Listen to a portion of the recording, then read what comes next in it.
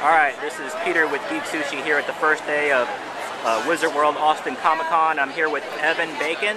Yeah. And the name of your company is Bacon Brix? Yeah, Bacon Brix. Okay, Evan, tell us a little bit about what this is all about, and then I'll show the audience what's going on behind you here. When I was 13 years old, I started making life-size Lego sculptures, and now I'm 16 today, and it's still going on.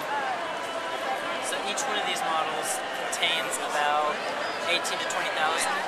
Thor, on the other hand, though, being that he's larger than life, contains about 26,000 Lego bricks, and they all weigh around 100 pounds, and they're fully glued, but they divide in certain areas for transportation, and they are very cool pieces. They're all based off of kind of movies or mainstream popular characters that are coming out, so you have like your Iron Man, your Man of Steel, like Captain Kirk and Thor from the Dark World.